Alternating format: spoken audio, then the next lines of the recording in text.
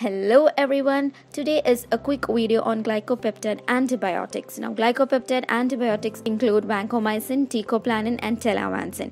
In India, we use vancomycin and teicoplanin is not available in US. So instead of teicoplanin, telavancin is available in US and telavancin is not available in India. Now glycopeptide antibiotics are really very important drugs. They are narrow spectrum, they have activity against gram-positive bacterial infections, and they belong to a reserved class of antibiotics and really used for serious infections.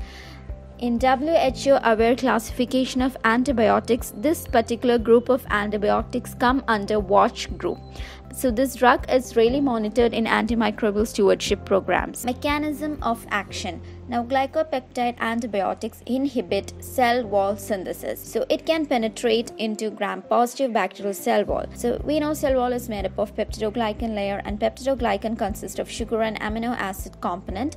So in the sugar component we have N-acetylmuramic acid and N-acetylglucosamine. So what happens is glycopeptides bind to the D-alanine formation that is present in the synthesis of these sugars, which is involved in the peptidoglycan layer. So this will compromise the cell wall integrity and destroy the bacteria. Indications. So since these are reserved category of antibiotics, they are used for severe skin and soft tissue infections, blood infections, endocarditis, meningitis caused by methicillin-resistant Staph aureus, bone and joint infections, used in hospital-acquired ventilator-associated pneumonias, and it's used in enterocolitis and Clostridium difficile infections. Now, vancomycin capsules are category B in pregnancy. It's safe to use, but IV infusions are not recommended in pregnancy.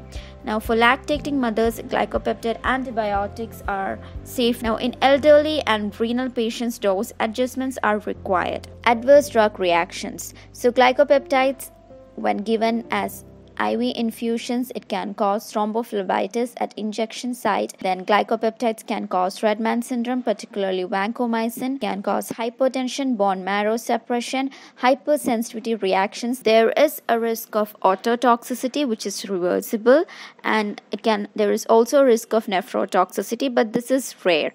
Now particularly the proximal convoluted tube is affected, and it can also cause acute interstitial nephritis, and this is usually seen in high dose IV infusions, and this risk really increases if these drugs are given along with gentamicin, furosemide and cyclosporin. It can cause bone marrow suppression, so this can result in neutropenia and thrombocytopenia. Now red man syndrome is like a reaction that occur from rapid infusion leading to upper body flushing and rashes and other symptoms. So this is usually seen in vancomycin. Now glycopeptides are usually given as IV infusions because they have minimal oral absorptions and they are large hydrophilic molecules, so they cannot penetrate into lipid membrane. But there is an exception. Vancomycin can be given orally in pseudomembranous colitis. This was a very quick video on glycopeptide antibiotics. It's just to brush up your memory about this drug. I hope this video was informative. Share it with your friends. So what are you waiting for? Subscribe to my channel. Thanks for watching. Have a nice day ahead.